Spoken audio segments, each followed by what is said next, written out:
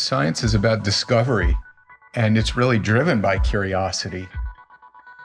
What if we could create a digital twin of an athlete and use that to help an athlete avoid a hamstring tear before the Olympic trials? Or use it to help a girl in high school avoid an ACL injury in her soccer game? Heal muscle, tendon, ligament, and cartilage very rapidly and restore its function.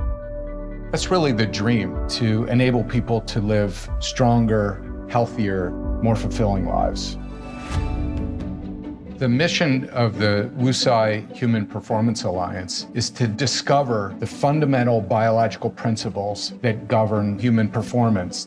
The Alliance is a public-private partnership involving 6 institutions: Stanford University, Boston Children's Hospital, University of California, San Diego, University of Kansas, University of Oregon, and the Salk Institute for Biological Studies. Being athletic and understanding the value of athletics on human performance is something that we value as a family. And what has really surprised me is really the lack of advancements in the areas of healing and training regimens, largely due to underfunding in this space. When we noticed that there was a gap here, we convened a number of luminaries in this field, and we brought them all together to really examine, what the biggest issues were. We have a group here of high-performing folks, and we're all in the same place, driving towards the same mission. I'm bringing the athlete perspective. What do people who are insanely fit and high-performing do, and what can we learn from them? Specifically, the University of Oregon will be focused on regenerative rehabilitation, and we're going to be using the Bowerman Sports Science Center as an innovation hub and applying some of the findings here directly to track and field athletes. One of the aspects of this initiative that I like is the Female Athlete Center. There really hasn't been any attention paid on making sure that there was equal representation. So much of research in medicine, and particularly in sports performance, has been based on men. We're addressing the needs of pediatric girls. We're looking at young women, masters athletes, and transgender female athletes as well. This work is so important as we see that women are staying active throughout their lifespan. Diversity is incredibly important to our ultimate success. Everybody's included, everybody's welcome.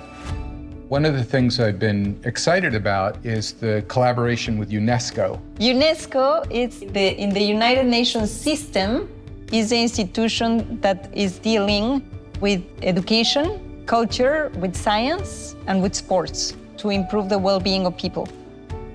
All of us have this commitment to leverage the power of sports as one of the most important areas to advance. Almost all of what we know about human health is from studying disease. We want to flip that and study optimum human performance to discover these basic biological principles that enable human performance. Over time, I think we're going to get great researchers, and we're going to have great dissemination of information because we are working together in a global way.